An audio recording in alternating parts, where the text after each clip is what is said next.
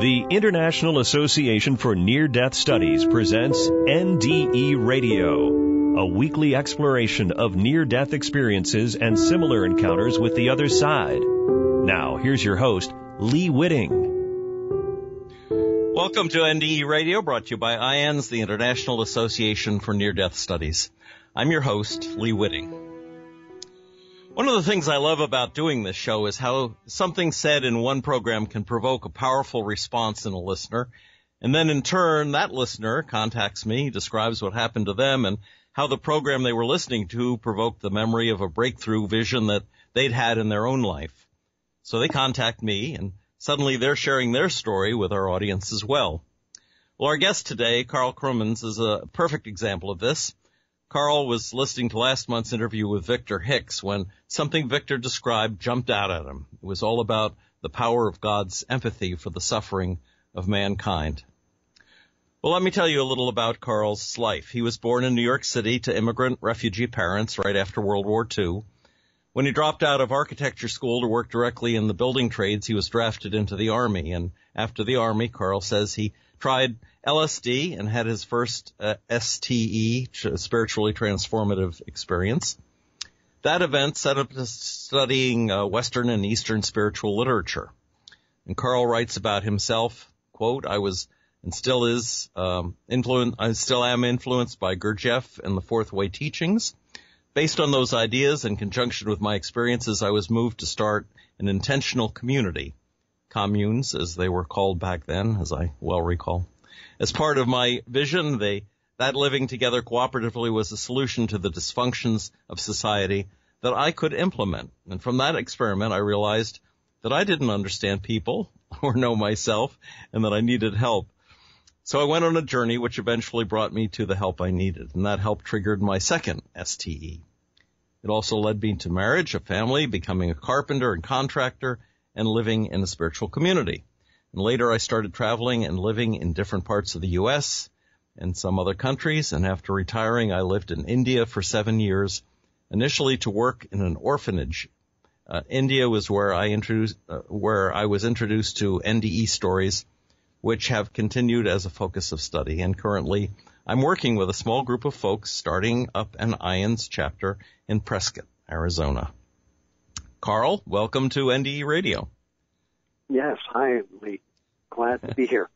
Yes, I'm glad you're here, too.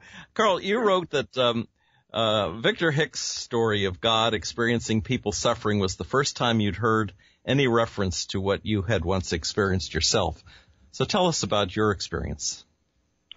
Well, this was during, I had I guess what's called an STE, and during that time, I was kind of in an altered state of being, and one morning when I was meditating or praying, this whatever it was, descended on me, and what descended on me was this intense, acute sense of anguish. It was beyond endurable. I think it only lasted a few moments.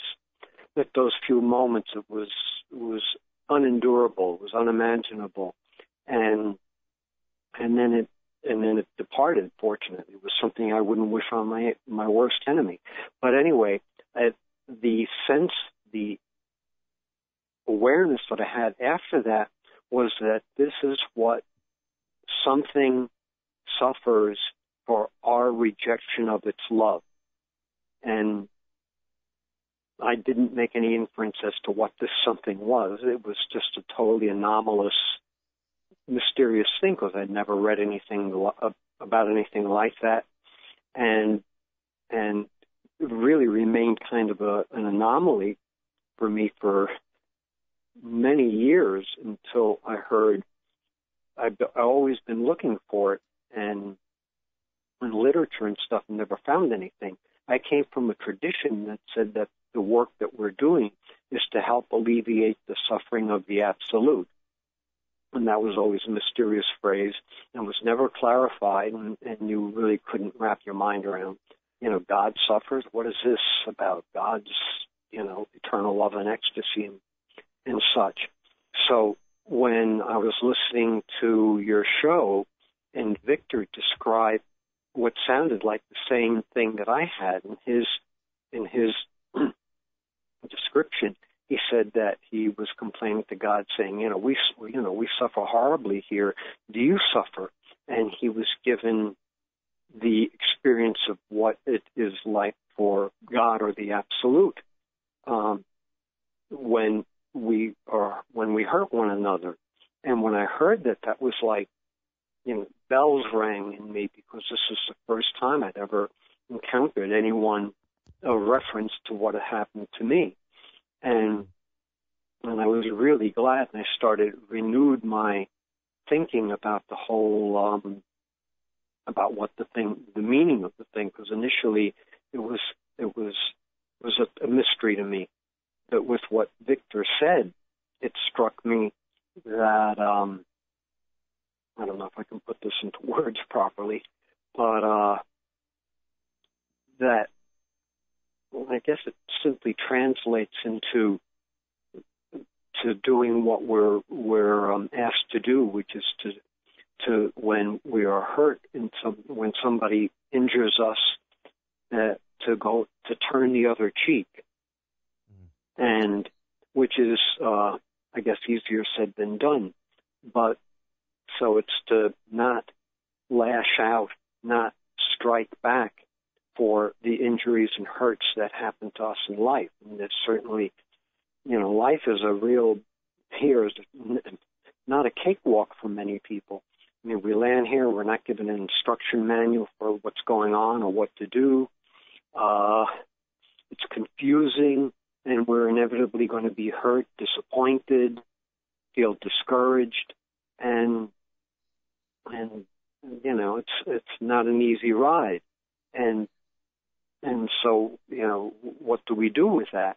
And right. The idea of, turn the other cheek, that sounds good. But then what do you do with the feelings? This was the other half of the thing as I've been thinking about it. What do you do with the feelings of when it's great to just say nothing? Somebody insults you or whatever happens, to say nothing. You're not adding, in defense of yourself or in attacking the other person. You're just compounding the situation. But in the meantime, you have these feelings. You feel hurt, you're insulted, whatever the form of hurt is. What happens to that? What happens to that energy? One of the things that people are always saying is, we cause each other so much pain and suffering in the world. Why doesn't God do something about it? And of course, God has freed us. Everyone says, given our circumstances, there is really no such thing as free will. And maybe that's true. Maybe we're trapped by certain patterns, but God has let go. The thing I always think about is the Sting song, "If you love somebody, set them free."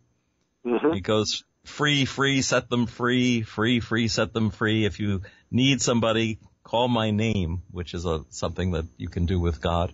But he feels really, I think, obliged to give us free rein in our lives, and hopefully we'll return to him in the end. But that freedom is where that pain comes from, because that's where God doesn't interfere, and we inflict it on ourselves and on each other. Yes, and what to do with that pain?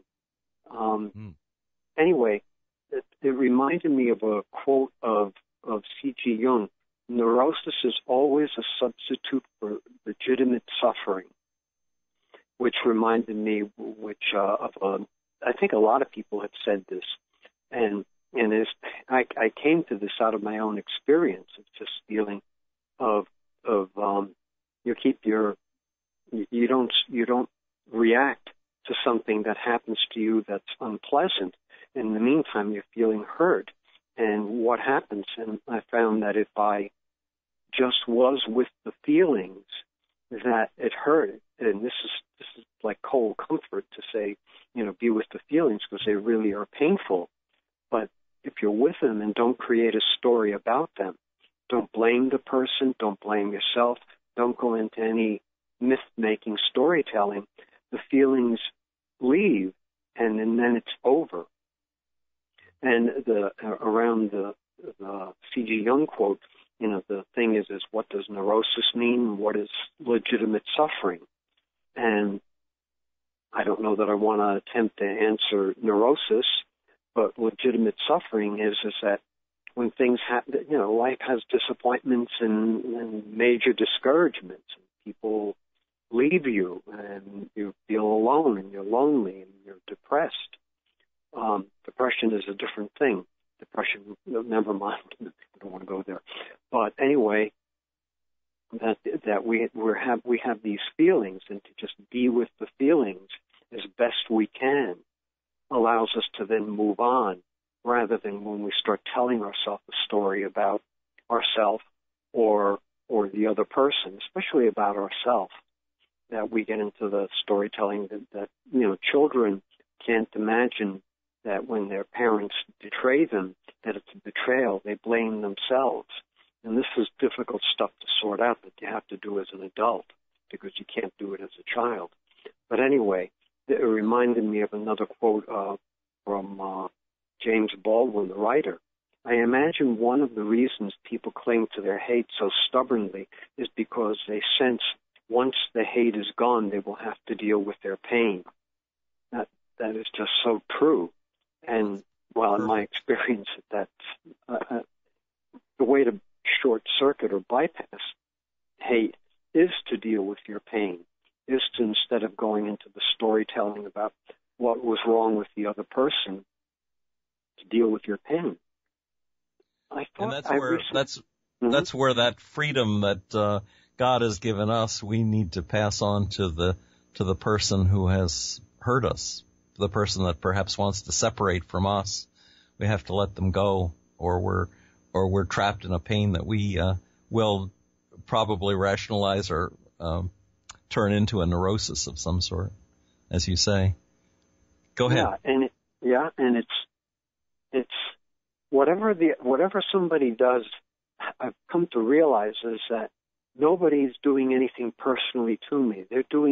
Whatever they're doing is out of their own process, out of their own pain, out of their own ignorance. I mean, I think that, people talk about, well, people are evil, there is evil. I don't believe that there is evil. I think that there is ignorance. And if people understood what their self-nature was, they wouldn't behave the way they do. So it wouldn't strike out. They'd realize that we're all connected. But that's not, that sounds great.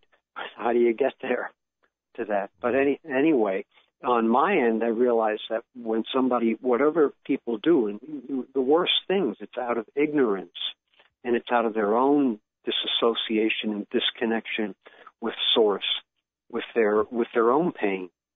So, and if you can get to that, and it makes it somewhat easier to manage. Let me ask you though, what are our obligations in this world when it comes to justice?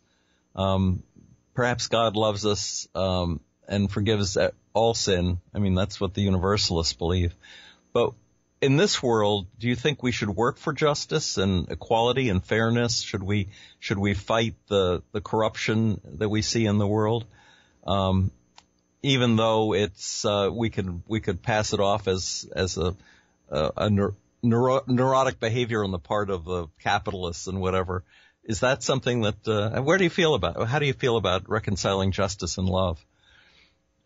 Well, what I think about it, what I feel about it, I don't know. But what I think about that is that that's a really difficult question. It depends on your situation in life. It's like that question isn't it, you ask it as a general question, but it's individual. There is no right answer that fits everyone, in my opinion. We're all in circumstances. If I were a Harvard-educated lawyer and worked for the ACLU, my obligation as part of my job would be to speak up to things. It depends. But if you're a parent, what is your obligation? You're not in a position. I mean, most of us are not in positions to fight social. Again, it's so subjective. I don't even want to say that. It depends on your life circumstance. Certainly, we shouldn't be complicit by remaining silent. We should at least acknowledge yeah, this is not ideal. This is wrong. This is hurting people. And if it can, again, it depends on conversations, because somebody starts speaking, in a way that we don't agree with. Can we speak to them without further polarizing them and the whole situation? Can we say, well, do I have the ability to, and that's an ability to say, can you tell, I hear you saying this, can you tell me more about why you believe that? And allow them to speak their piece and their truth and experience being heard, before you say, well, that's one point of view and it may be valid, but I don't know that I agree with that. And would you like to hear, do you want to hear my point of view? That would tend to be less polarizing. Right now, the situation is we don't know how to listen to one another and respect one another. So anyway, I've kind of gone around your question, because I don't think it could be answered as a generalization. Everybody's in a different situation in life. Well, you quoted Gurdjieff, the phrase "alleviating the suffering of the absolute," and yes. Love would be the predominant way of doing that. Perhaps justice plays a hand in it as well. There's so much suffering in the world that could be fixed if we would only feed the hungry and clothe the poor and house the homeless and all of that. That's the different kinds of suffering. There's emotional suffering, and then there's just the basic physical suffering that comes out of inequality in this world.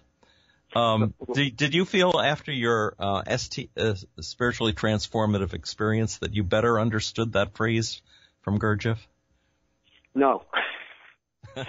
Really. That's an honest answer. Well, it became like a big question mark for me, where I would read, certain things are common sense. Let me tell you a curious spiritually transformative experience that I had that was, you might call it very low grade.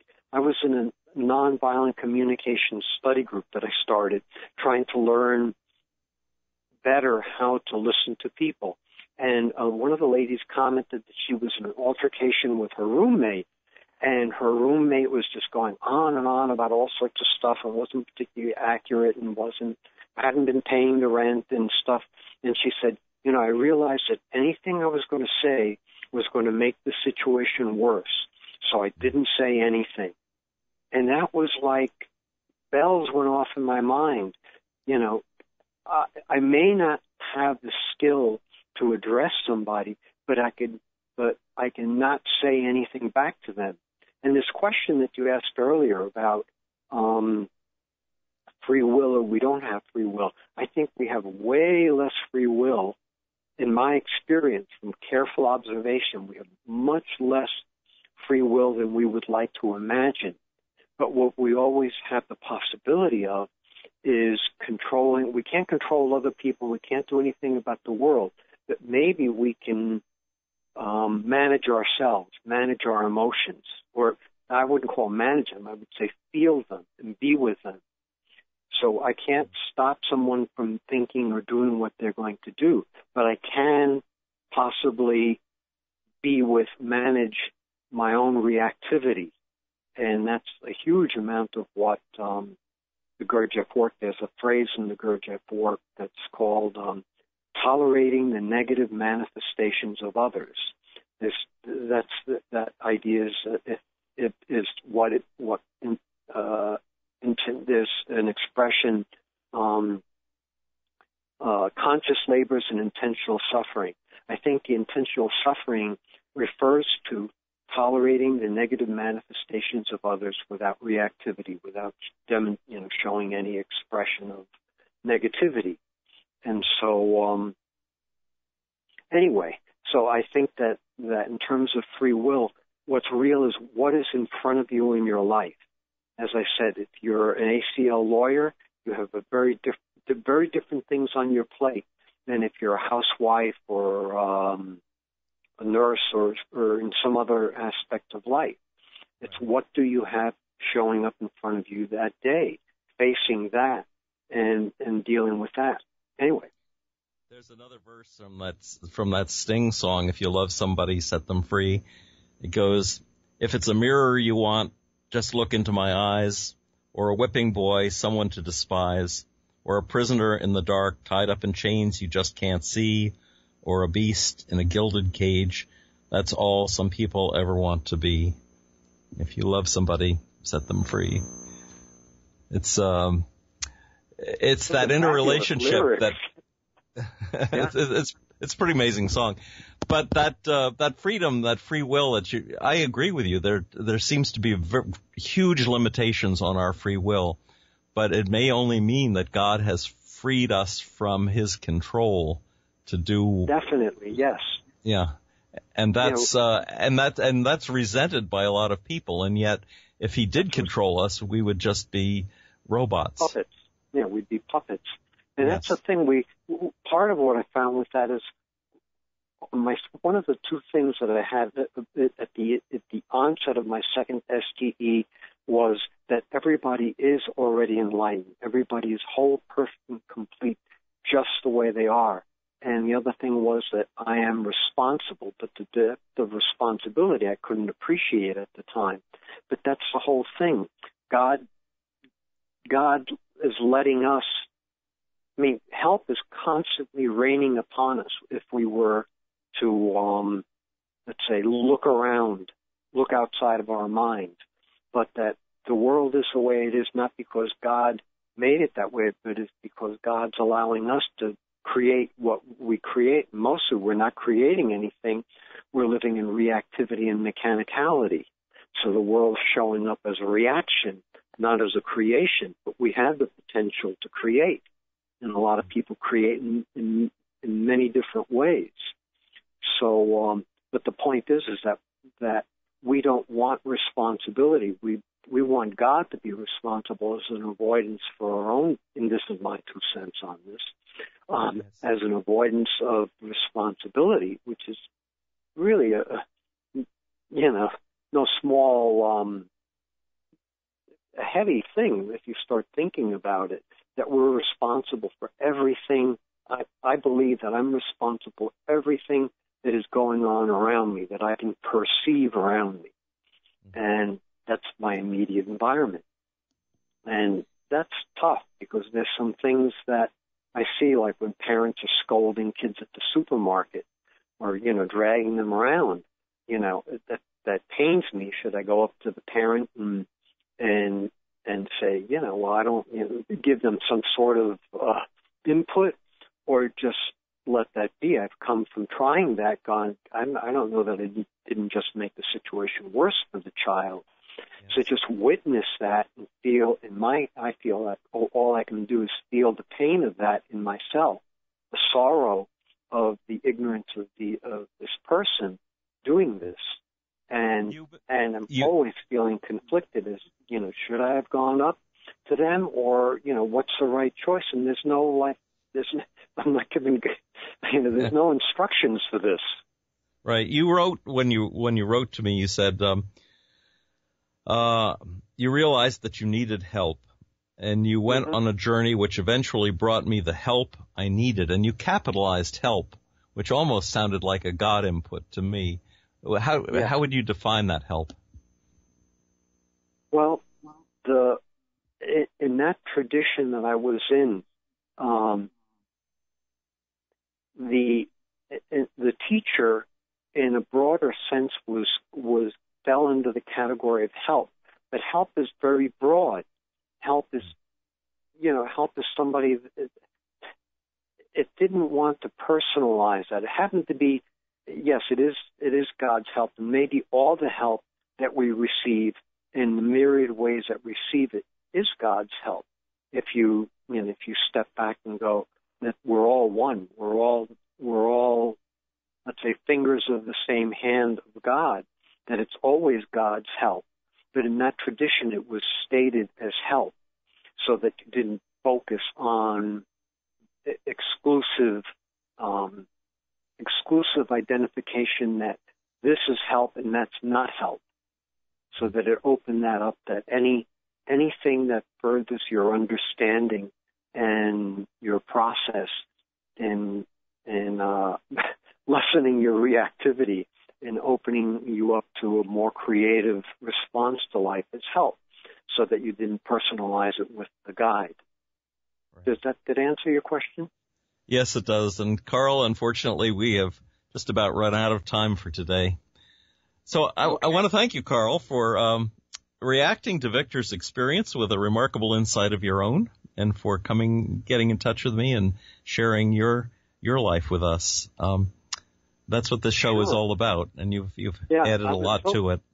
I was so grateful for that, for having heard that allowed me to complete, that allowed me to finally sort that mystery out for myself. Well, listen, tell the audience how they might find out more about your new IANDS group in Prescott. Well, at the moment, I can just give my email address, and this is a work in progress at this time.